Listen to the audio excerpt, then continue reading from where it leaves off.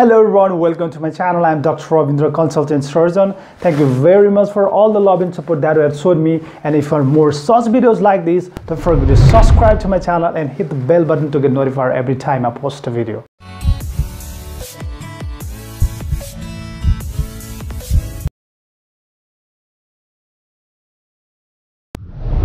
COVID-19 is primarily a respiratory illness, but it also has a systemic effect that affects the heart, to the gastrointestinal system, musculoskeletal system, the brain, and the nervous system.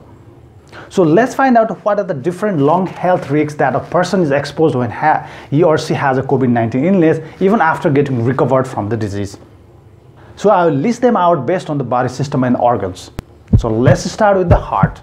In the heart, it causes damage to the heart muscle or the cardiac muscle. So there is difficulty in pumping the blood, eventually leading to the heart failure. Number 2, lungs. It damages the lung tissues or lung parenchyma and eventually leads to the restrictive lung failure. It means that the lung is not able to expand to the volume that it has to, and eventually lung failure occurs. Number 3, brain and the nervous system. The first thing is loss of smell or anosmia, which we all know and we all are aware about.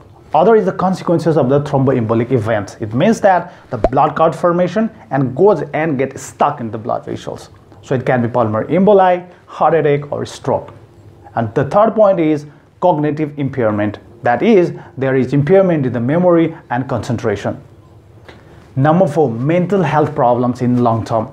The COVID-19 recovered patient still can have anxiety, depression, post-traumatic stress disorder, and sleep disturbances.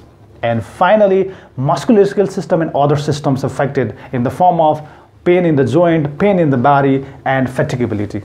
I know this video helped you. If you like this video, don't forget to subscribe to my channel and hit the bell button to get notified every time I post a video. God bless you all. Stay safe, stay healthy, and stay connected.